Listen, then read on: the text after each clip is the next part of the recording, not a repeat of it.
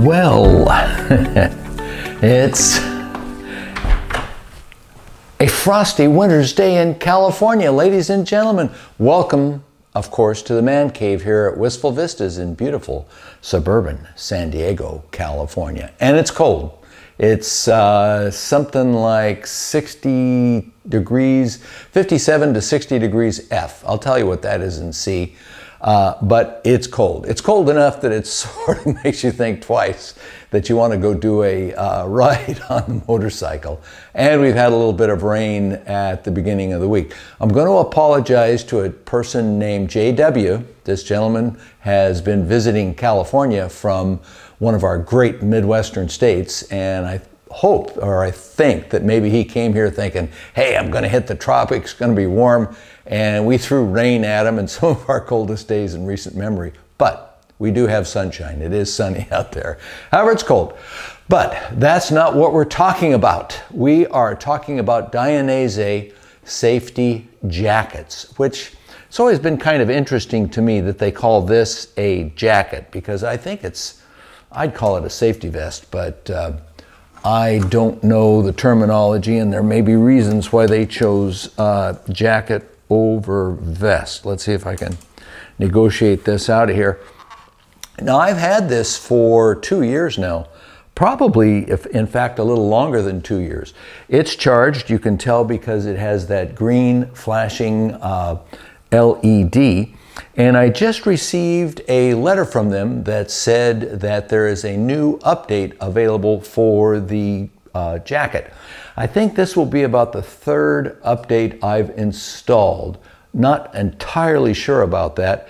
But what they do, I suppose, is update the functions and some of the algorithms that are incorporated in it for safety and to keep it up to date. But really can't complain about this vest. The thing is comfortable enough to wear. Certainly haven't crashed on it. Don't intend to do that. But I thought what I'd do is just share this update again with the folks out there who might have one of these. So we can tell it's fully charged. It's got the green LED flashing.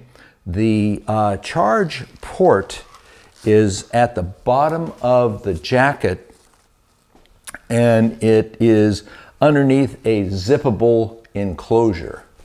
Not too sure that that'll come out, but you can zip this enclosure shut once you get on the bike and get ready to go. Now I'm going to unplug it, and I'm going to do this. Sometimes a little tough to get at it. And it goes a little crazy there. It's a lot of red. It says, hey, I'm not happy. I'm not plugged in anymore. But it goes to red and then it stops. So now we're going to take it inside to the office and plug it into the computer and see if we can update it. And hope you enjoy a little quick ride along with us. Stand by. We'll get to that.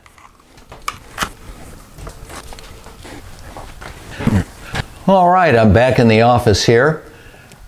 Beautiful Wistful Vistas office where stuff happens. I do the editing and things in here.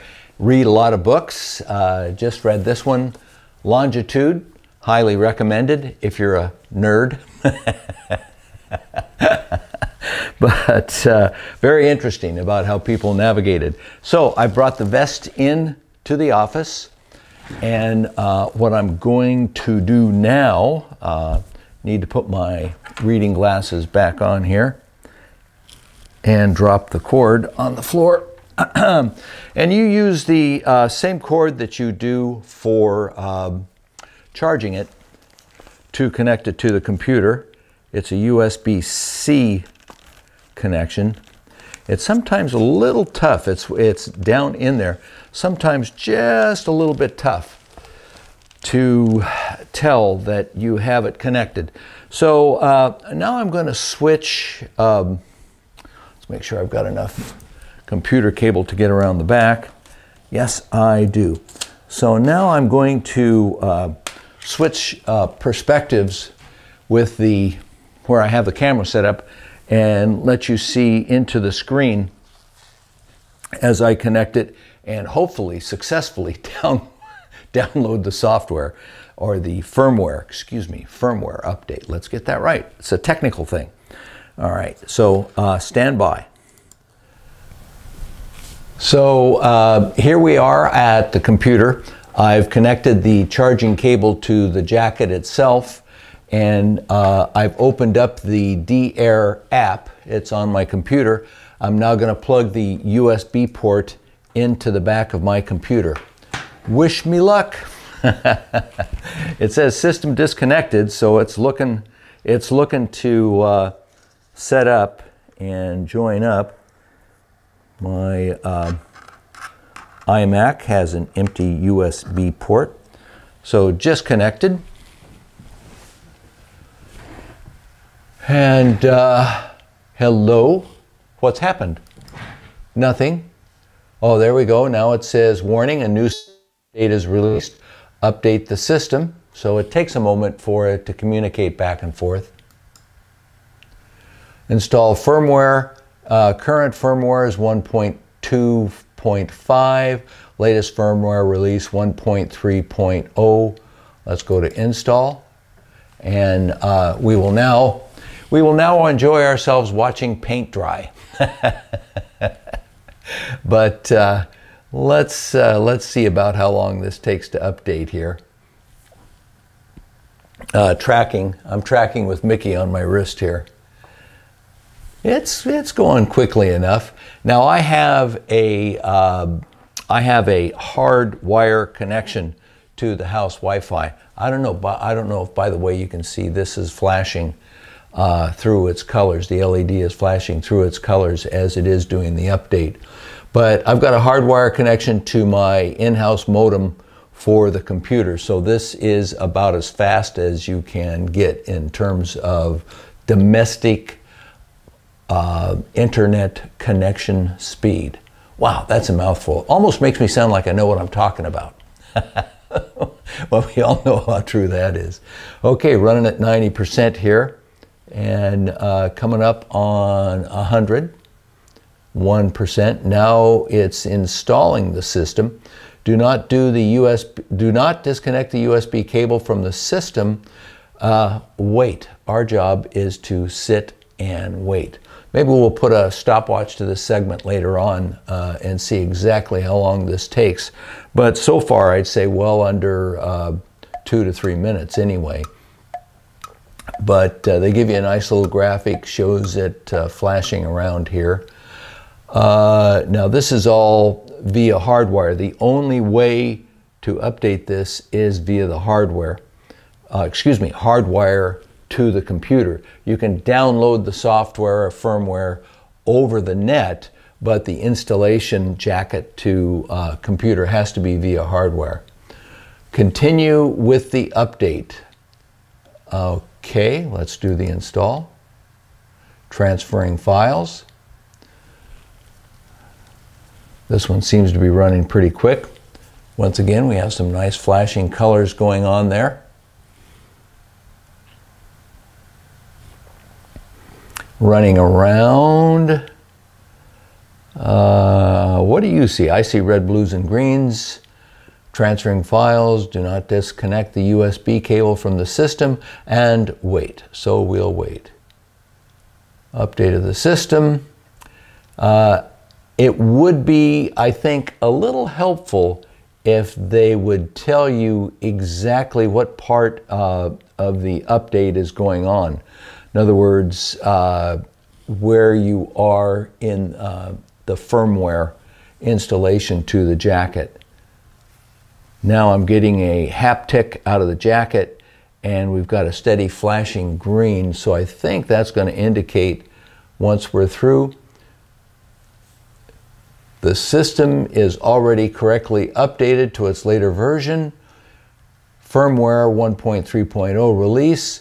Recovery 1.0.0 receive. So in the app, there are really only 3 things you can do. You can register a new purchase, a new acquired jacket or vest. You can put it into shipping mode. Shipping mode disarms it so you can legally and safely carry it, for instance, on an airplane or at the bottom of a big suitcase if you're carrying along. And that allows you to put it into and out of shipping mode. And then you can do the system update, which is what we've just done. So that's it. It's no harder than that. And I'll do a little update later on my riding impressions with the Dair safety system.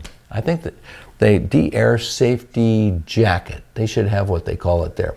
All right, that's it. Signing off. Pray for warmer weather in California, please. Talk to you later. So surprised I'm back. After, what am I laughing about? I'm back. Anyway, so after having updated the software over with the computer, I was just going to go put it back on the charging wall, but I thought what I would do is give you a little closer glance at where and how that charge port is connected. It's here in the bottom of the jacket, and when you're about to ride, what you do is you remove that, which we will do there. You put this little tab over the charging port. It's got a little Velcro attached to it, and then there's a zipper closure here. A little tough to do all this, ladies and gentlemen. I hope you're sympathetic to my plight. You close this like that, and that means it's more or less weatherproof there. And then you'll put it on. Right now, you will note, please, that there's no action coming from the LEDs on this side of the safety vest. So I'm going to open it up and put it on. Pretend that I was going to go out for a ride.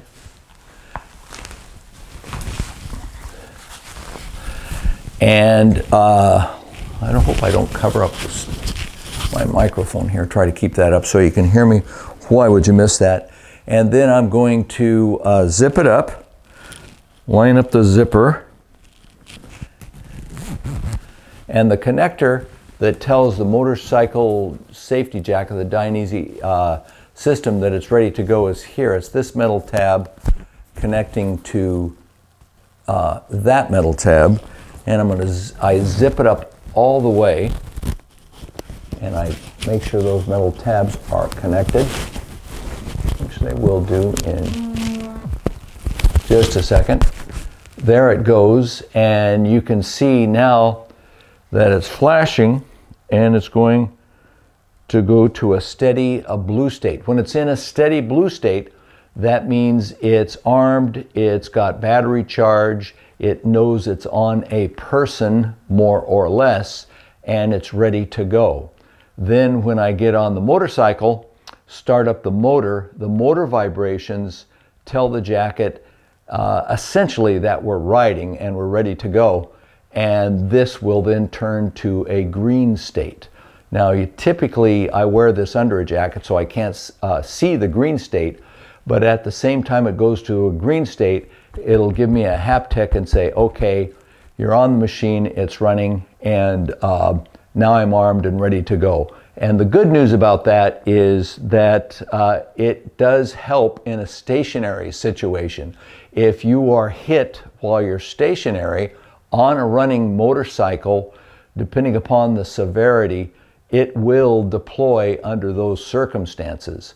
So that's a plus, because some of the earlier generation safety vests did not do that. Well, hopefully you can hear all this because I've covered up the speaker, excuse me, the microphone, but just giving you a little update on how it looks and how you put it on and everything like that. All right, that's it. Now I promise that's it. Talk to you later.